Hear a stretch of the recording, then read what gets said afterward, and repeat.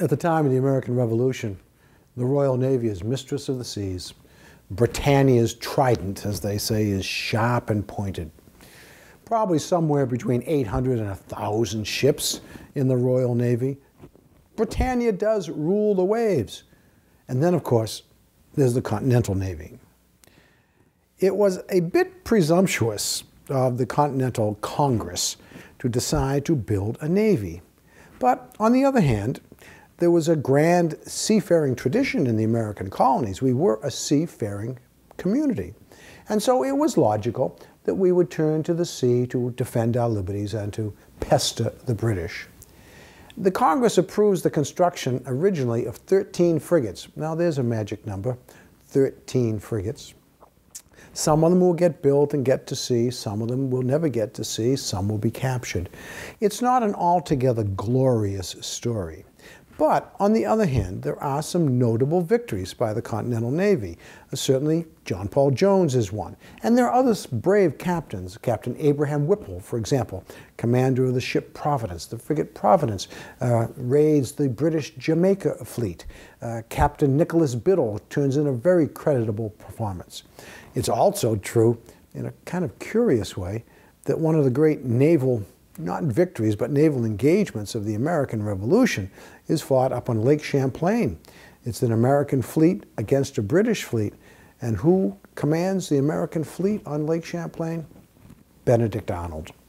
And it's a battle that's fought early in the war.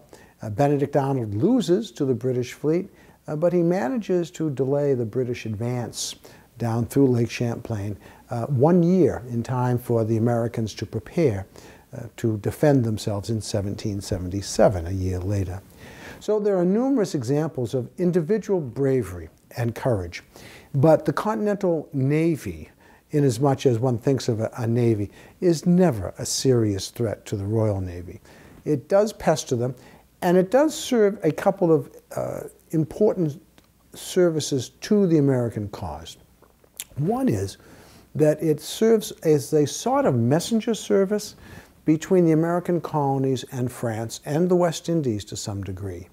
So money, for example, French gold that needs to be brought in is brought in by Continental Navy ships. Diplomats that have to be transported. John Adams, for example, goes to France. Benjamin Franklin, of course, and other American diplomats are transported in American vessels, Continental Navy vessels. So they do serve a purpose, but there's certainly no challenge to Britannia. And by the end of the American Revolution, there's only one Continental Navy vessel left. She's the Alliance, is her name. And she, right after the war is over, is sold out of service again. And the United States will not have another navy, will not have a navy until the presidency of George Washington in the Federal Republic and the formation of the United States Navy. It is interesting and important to note that several officers who end up to be very important in the new Federal Navy under George Washington saw their first service in the Continental Navy. So there is a tradition, there is a heritage there of naval activity. That is not to say, however, even though the Continental Navy was not necessarily a key player in the Revolution, navies were a key player in the American Revolution.